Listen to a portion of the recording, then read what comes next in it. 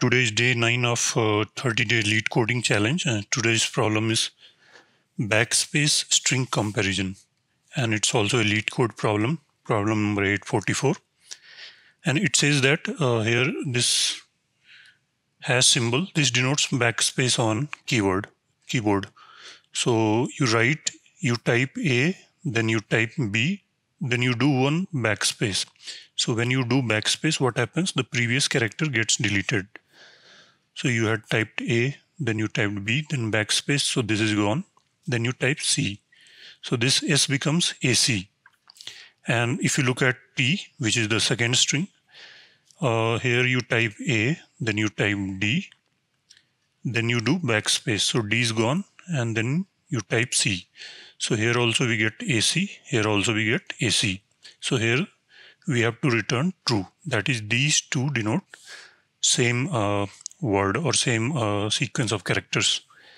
Similarly, if you look here, we type A, B, then backspace, then first B is gone, A, then B, then backspace, so this is gone.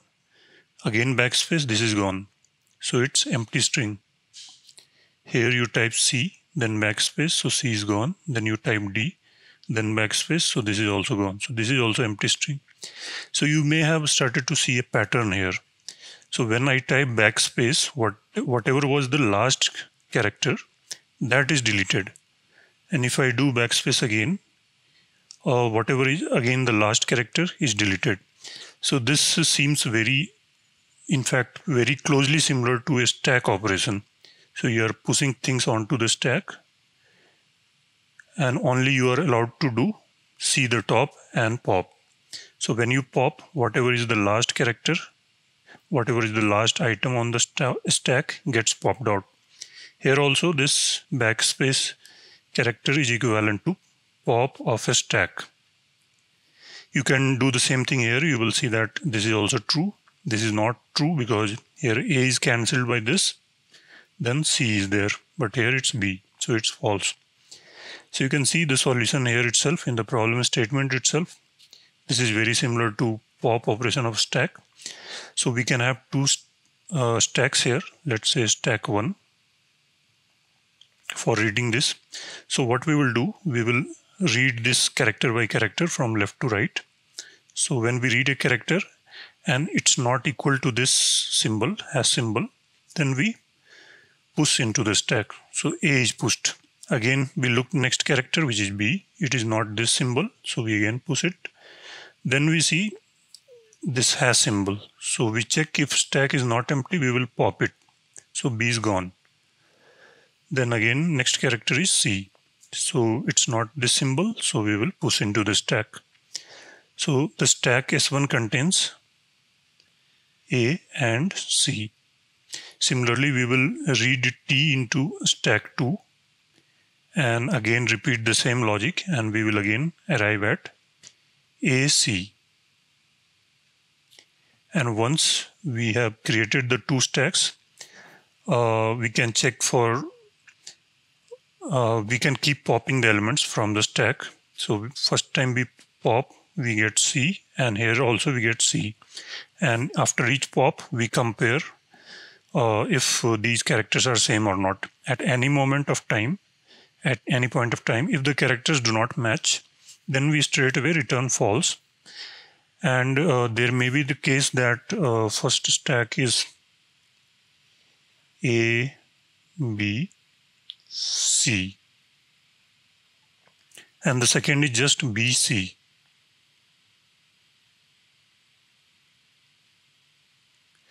So when we are popping from this, C matches with C, then we pop it, then B matches with B, then again we pop it, and this becomes empty and we exit the loop. But after exiting the loop, we will also additionally compare that both the stacks should be empty. If any of the stacks is non-empty, we will again return false. So let's write the code for this.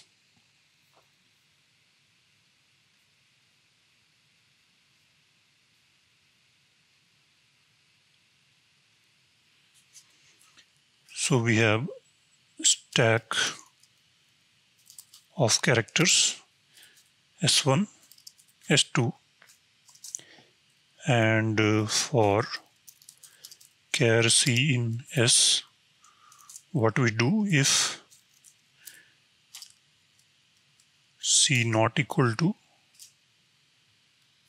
has, if C is not equal to has, we don't need to do anything, simply S1 dot push C. Else, if, when it will enter else, when the character is equal to has. So if S1 dot empty, this is false, then we will do S1 dot pop. We will repeat the same logic for S2. You can write a small function for this because we are exactly repeating the same thing for S and T.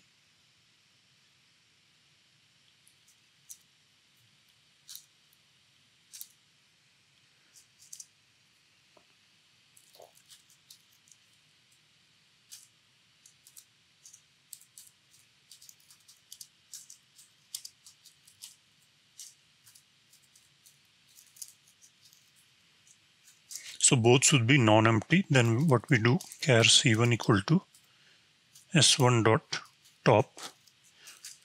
Then we also pop it.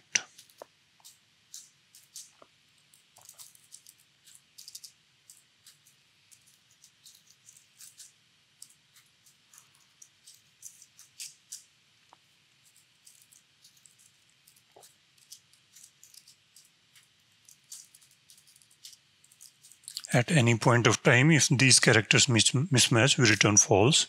And if any of these become empty, it comes out of the loop.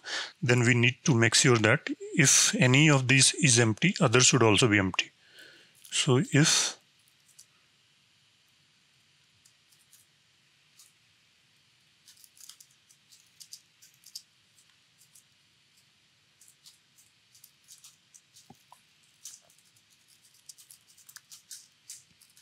and finally return true for all other cases.